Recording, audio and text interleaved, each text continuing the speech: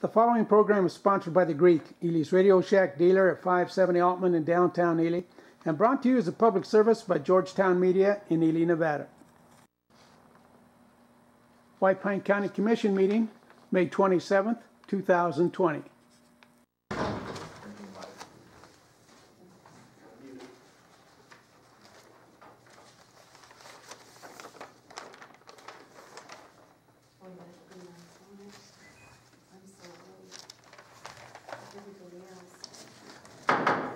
Good morning and welcome to the Wednesday, May 27th regularly scheduled White Pine County Commission meeting. Would you all please stand and join us in the pledge? And Ian, why don't you lead us today? I pledge allegiance to the flag of the United States of America and to the republic for which it stands, one nation under God, indivisible, with liberty and justice for all. Okay, as per norm, we will have the first moment for meditation, prayer, whatever you'd like to call it. So we'll take the first moment as silence.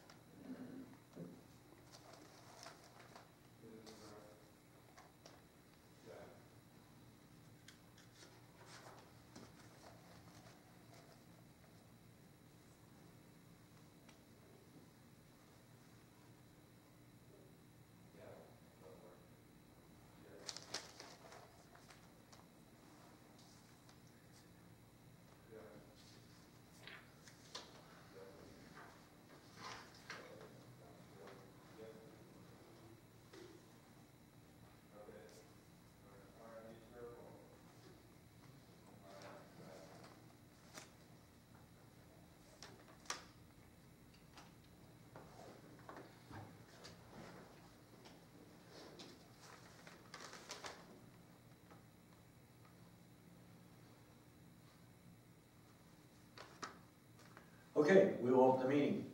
And the first thing on the agenda is public comment. Is there any public comment out there today on the phone line? No, sir, not as of now. Anyone out there want to speak in public comment right now if it's on the phone that maybe hasn't punched in? If not, we have one member in the audience. And before we close, we'll ask on the phone one more time. So, George, would you like to speak? Yes, sir. On the phone.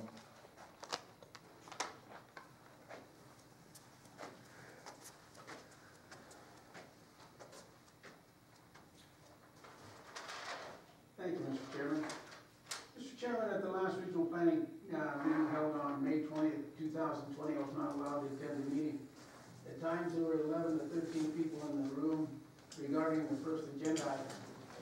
There were five same family members physically in attendance, two of which sat on the planning commission.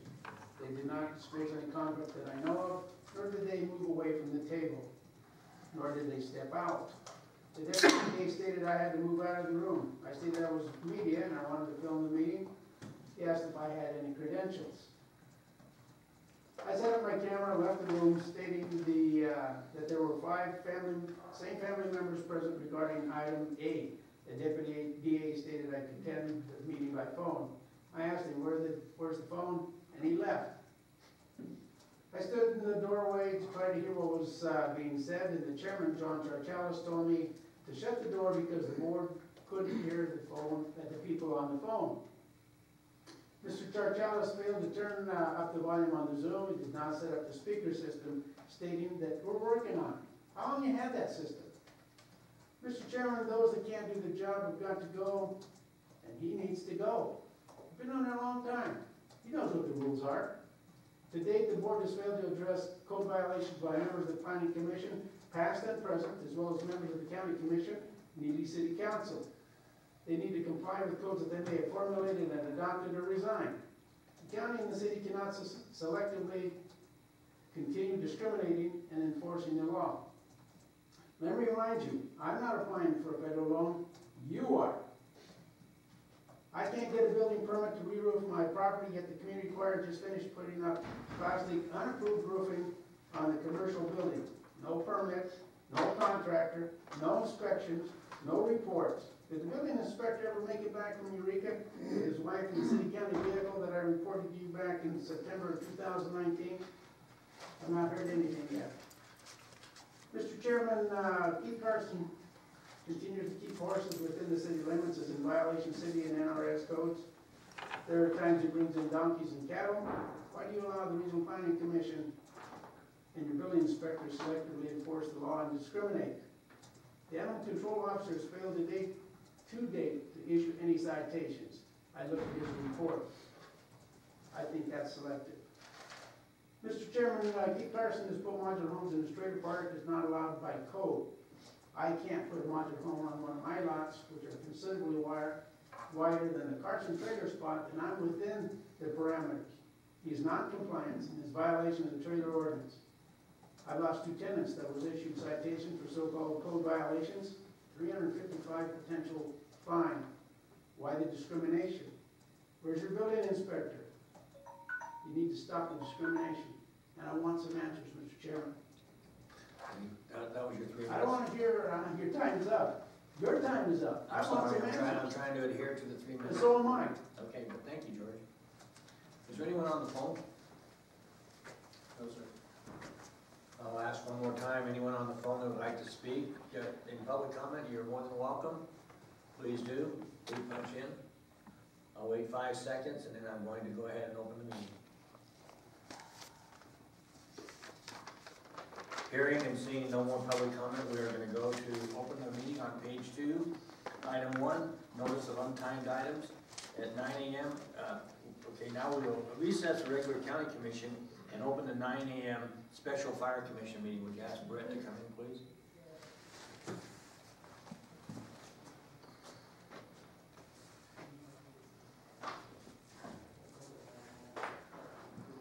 I'm going to start. I also have public comments. At this point, Brett's in the building and we are going to open the special fire commission meeting with public comment. Is there any public comment on the phone out there, what we're about to talk about here in the fire department, fire district meeting? I just received information that Zoom has crashed for participants outside. You have to raise your hand. With a crash. If it crashed, you know. Looks like it's still on me. Yeah. Alright. So if you raise your They hand, have to, yeah. Yeah, they have to raise their hand in order to participate in the meeting, so that way we don't have any outbursts, so that way I can unmute them. If they lost connection, it may have something to do with their internet service. so can you It'll address that? notify him if our Who's on? meeting It crashes. was Burton was pretty savvy with that stuff, he said he can't get through. So, send him a message. He says it's back, Oh, it's back. ready to go. Should I go back to public comments? We're in public comment on the special fire commission meeting, so if there's anyone out there that would like to speak in public comment, please take advantage of this right now. You're welcome. Anyone? Again, I'll give 5 seconds and see if you can punch in. Hearing none, seeing none, we'll move on to the meeting. You got George. I got George. He's got his George, come on in, George. So, if you step out while George does public comment.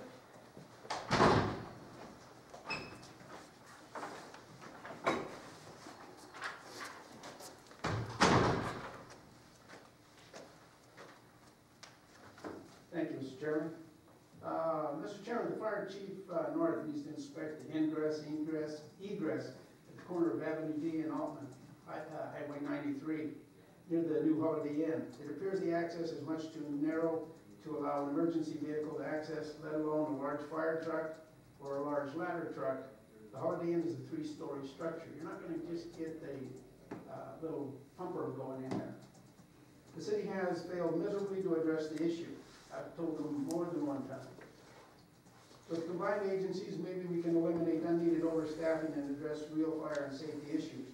There's no proper ADA access along beside the Van Camp junkyard. The curb should have been installed back another 6 feet to allow for a wider road. It's been narrowed much too narrow. Doesn't meet minimum code. The county and the city needs to hire engineers and inspectors that know what they're doing and abide by codes that have been adopted. We've got a problem there. That curb gutter should have been 5 feet from the fence line, not 11 feet. That problem needs to be addressed. talked to the state, I've talked to the city, and I'm talking to you folks. That needs to be addressed before something stupid happens. And if something stupid happens, you're liable as far as I'm concerned. You know what the issue is, you know what the problems are, and yet we're looking the other way, and that needs to stop. That's all I have, thank you. Thank you. Is there any public comment on the phone? We are still in public comment. If you want, I don't know whether it's crashed or if you have to raise your hand. If you have to raise your hand and you're out there, please do. And seeing none, we're just gonna go on into the meeting.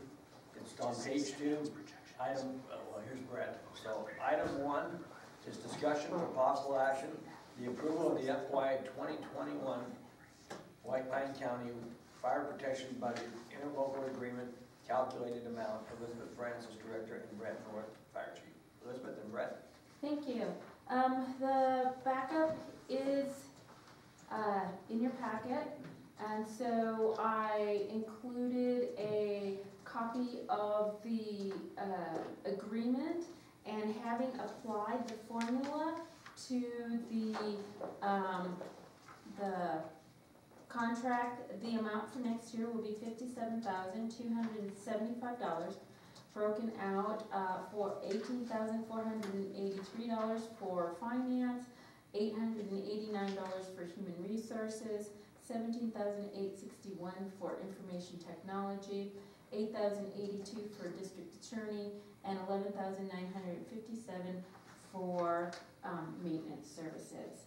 And I would ask for your approval for that calculated amount based on the contract. It just follows the formula. And then my 3 minutes are up.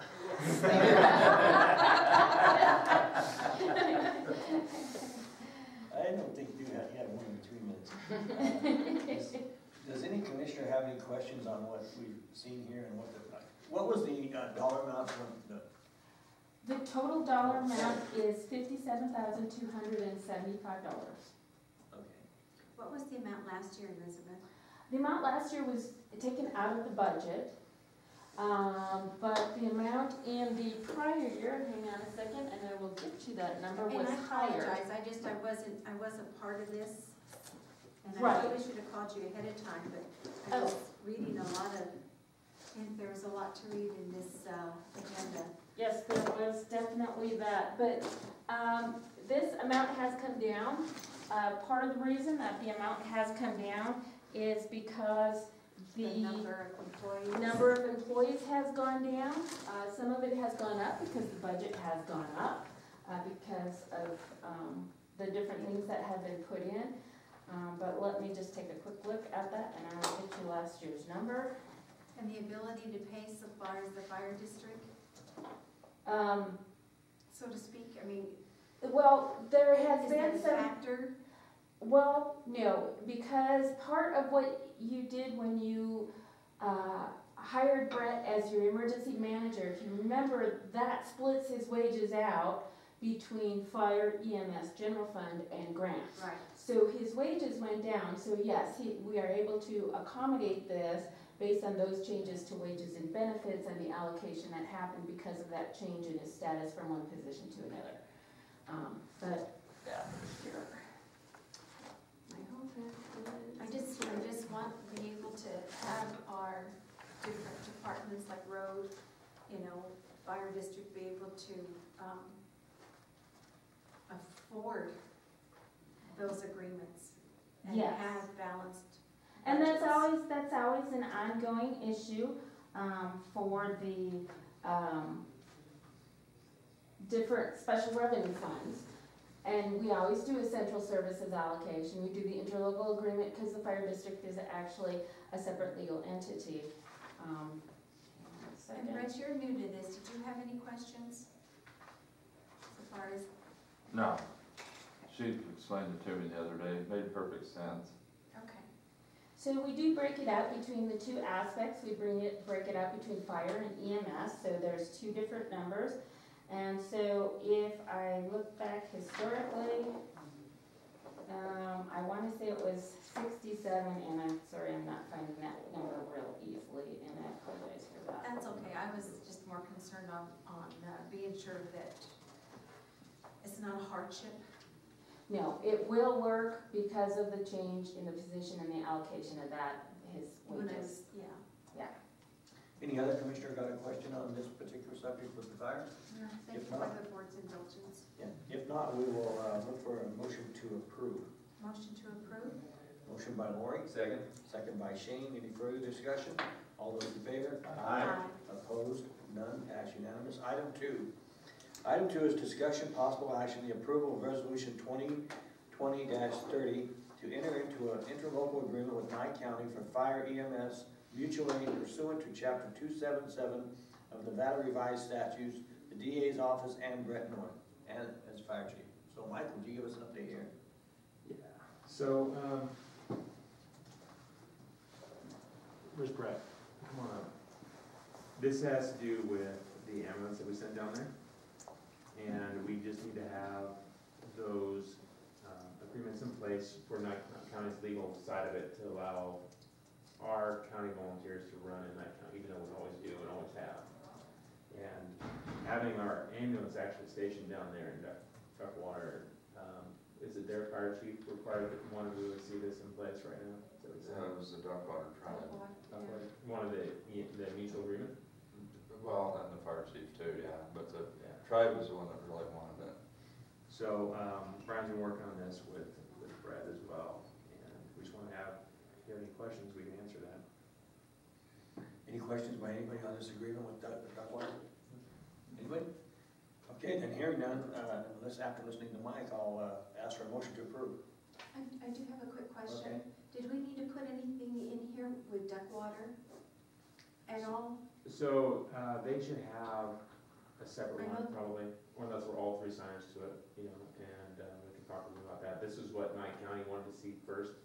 Duckwater is more than, they're the ones that are getting all the assistance, so. Right, that's why. We can put one together with them. Isn't it gonna be housed? Well, we did with that agreement. With for the the next ambulance, agreement. Yeah. Yeah, we might wanna think about adding it to this too. I'll talk with Brian about that. Also, it should be known, like, we should have some of these in place with all our surrounding counties, agencies, and, They probably need to be updated, because I know in the past that we used to. yeah, the old fire chief used to have a drawer with all the mutual aid agreements with every agency, federal, state, local, whatever. And so you'll see a lot of these over the next 6 months if you're working with these out. Okay, after that explanation and a little bit of discussion, I'll ask for a motion to approve. So moved. Motion by Ian, Second? second by Lori.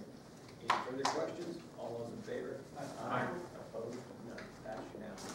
Item 3, discussion for possible action, the approval of an interlocal agreement with Nye County for fire/EMS mutual aid. Again, the DA's office in Brett. This is the same thing. The one was a resolution, and this is the actual agreement. And Duckwater is separate. Okay, thank you. Motion to approve? Oh, sorry. Motion by, Good, Laura. Second. I'll do second. and a motion by Lori and a second by Travis. Any further discussion? All those in favor? Aye. Opposed? None. Passed unanimously. Okay. Now we are at the 9:15 public hearing FY 2021 budgets for fire. And item 1 is public hearing discussion. White Pine County Board of Commissioners will take comments from the public on the tentative budget FY 2020-2021 for the White Pine County Fire Protection District. Do I ask for public comment? Thank you. Mhm. I would like to do an introduction if I may. Okay, but we'll do public comment right now, Okay. if you want. Is there any public comment out there? Ask George if he's got any public comment on the budget. Public hearing, Oh, yeah. public, yeah, if there's an introduction, it might give the public information of what they have questions about. Yeah, you can hear from the public at any time during this item. Okay. Do we have anybody on the phone, Mike? Is anybody on the phone out there? I don't know if you gotta raise your hand or whatever to let us know you wanna speak. You're welcome to. And, we're gonna go ahead and do an introduction by the finance director, so I'm gonna allow Elizabeth to do the introduction right now on the, fire commission. So go ahead, Elizabeth.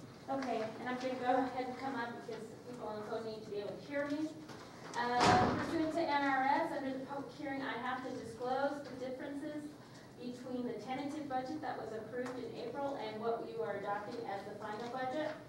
So there are several changes that have occurred. On the revenue side, we have decreased the intergovernmental support to the fire district from your EMS special revenue fund. And this is so that what you go ahead and you transfer over is equal to the projected revenues in that fund. So those have been reduced to reflect what projected revenues are. We did go ahead and decrease salaries and wages.